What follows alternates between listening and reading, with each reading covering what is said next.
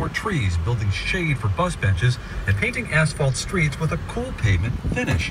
On Greater LA, KCRW Steve Chiatakis looked into what sort of impact these steps will have. There's a news flash for you. It's hot in Los Angeles. Even crossing the street on a day like today can be a drag if there's no shade. And imagine if we were waiting this long period on the other side of the street. I don't want to. I don't either. Now, there's a good chance you're used to this. It's in the mid-90s if you're in the valleys today, standing in the sun, waiting for the light to turn green. Well, I hope you like it because it's going to be like this a lot more. City leaders actually estimate that parts of the city inland from the beach will see the number of 95-degree days double in the next few decades. Places like this hot intersection on West 54th Street in South Los Angeles. And when that happens, not all streets are created equal. In fact, if you look at an overhead map of LA's trees, most of them are shading wealthy Angelino neighborhoods. Maybe you haven't thought about it this way, but shade is an equity issue. Shade is a justice issue. That's LA Mayor Eric Garcetti. He's been thinking about this a lot, and he says he has a plan. Plant more trees, build more shade for sidewalks and bus stops, and paint the asphalt roads with a surface that's actually reflective. It's all meant to work in concert with the city's other climate-fighting efforts, like slashing emissions, boosting renewable energy, and encouraging you to take public transportation. But how much of a difference will something like this make, especially for communities like this one? KCRW's Benjamin Gottlieb spent some time in the Hyde Park neighborhood of South LA to find out. This is a neighborhood where a lot of people don't have air conditioners, tree-lined streets, or time to get to the beach. And so when it gets hot, you bake. At least that's the experience of Angel Barrera. He's a senior at Alliance William and Carol Ochi High School in Hyde Park.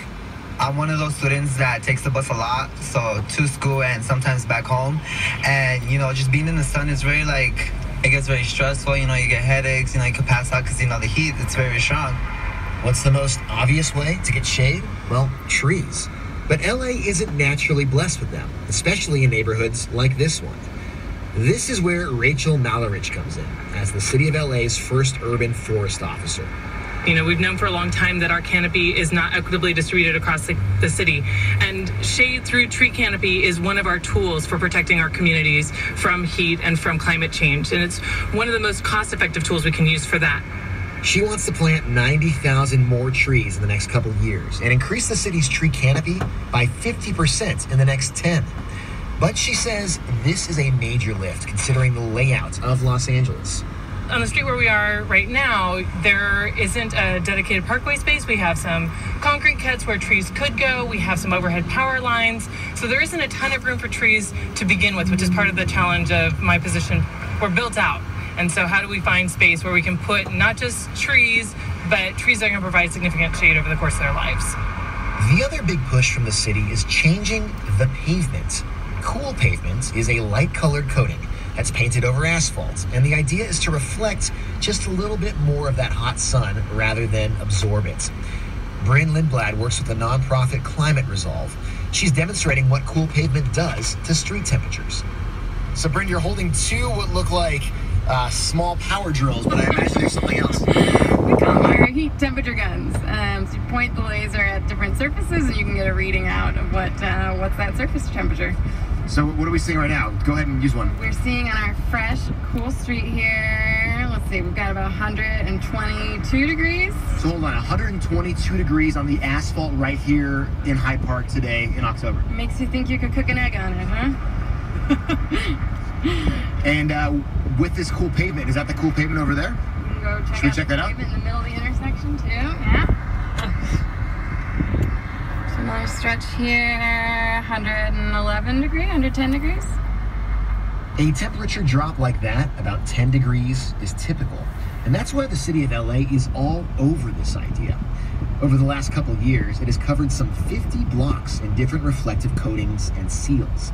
And LA Mayor Eric Garcetti announced a plan earlier this year to cover 250 lane miles of city roads in time for the 2028 Summer Olympics. But does it actually work? Well, some say not really. A recent study by a climate scientist at Arizona State University tested this cool pavement in Sun Valley, out in the San Fernando Valley. That study found on a hot, dry day at that location, a person could actually feel 7 degrees warmer on cool pavement, as opposed to a normal blacktop, because the heat radiates upward. Even so, LA Mayor Eric Garcetti says he is not wavering. He says that study is just one look at one place. We know that the difference between a concrete street and a black asphalt street, we know that, just all of us from doing that it can reduce summertime outdoor temperatures for the city if we do this enough places by as much as a degree. It certainly works with our rooftops as well. So we know it's a proven science, but we're going to make sure we have those universities out there, and we're going to do a methodical study on it. And it's one of many things in the arsenal that we're doing simultaneously. Either way, members of this community are thrilled just to see the city paying attention to them, including Lisa Spearman, who's walking down West 54th Street under the baking sun. I think it's awesome, man, because it gets gravely hot here.